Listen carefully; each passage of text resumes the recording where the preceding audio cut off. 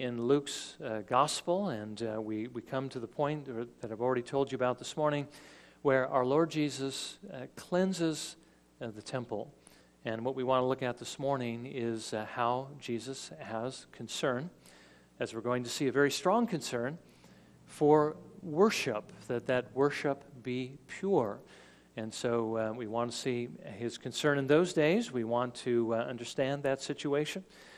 We want to understand his concern in our own day, that the worship in our churches be pure, that we worship him in a way that is honoring to him in our personal worship. But we also want to see this in closing as a picture of what the Lord is doing in our own lives to purify us in order that we might be temples, his temples, to offer up spiritual sacrifices. So let me begin by reading Luke chapter 19, verses 45 through 48. And let me just mention, too, that as you read through the Gospels, you'll understand that our Lord Jesus cleansed the temple on more than one occasion. This would be the second cleansing of the temple at his last Passover before he lays down his life for us. This is what we read. Jesus entered the temple and began to drive out those who were selling, saying to them, "It is written, and my house shall be a house of prayer, but you have made it a robber's den." And he was teaching daily in the temple, but the chief priests and the scribes and the leading men among the people were trying to destroy him. And they could not find anything that they might do, for all the people were hanging on to every word he said. Now again, there's several things to look at in this passage. May the Lord help us to benefit from each one of them. Well, we've moved now into the final week of Jesus' humiliation. You know, we think about the work of Jesus in two different aspects. There's the work of humbling himself, where he took on the role of a servant to work out our salvation.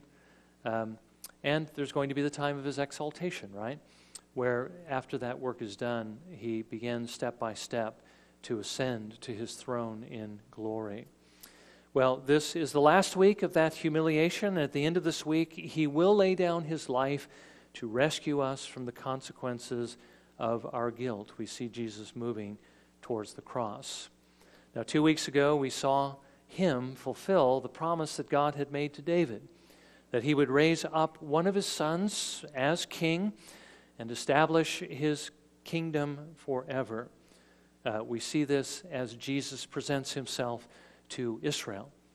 From the disciples' perspective, this was a time to celebrate.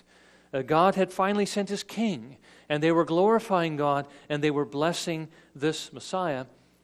But we also saw that Jesus was looking at these events from a slightly different perspective. When he rode on the donkey and he was approaching Jerusalem and he saw the city, that he began to weep.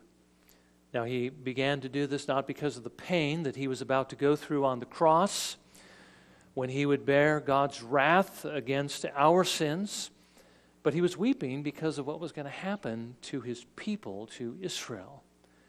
Remember, the Jews were going to reject him. Now, not all of them. There was always a remnant according to God's gracious choice. And that's sovereignly in his hands. Jesus knew there were people that belonged to him. But he was weeping because the majority of the leaders and the people were going to reject him. And in doing this, they were going to reject, of course, the only way that God has given that they or anyone might have peace with God. Remember, we all come into the world at war with God. That's true of Israel. That's true of us today as well. And the only way that that warfare can end is by trusting in the Lord Jesus Christ.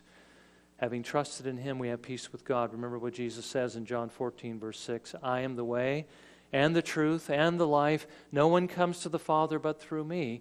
We understand that in terms of salvation, but the same thing is true with regard to peace, because that salvation means that we put down the weapons of our warfare, and God stops fighting against us, so to speak.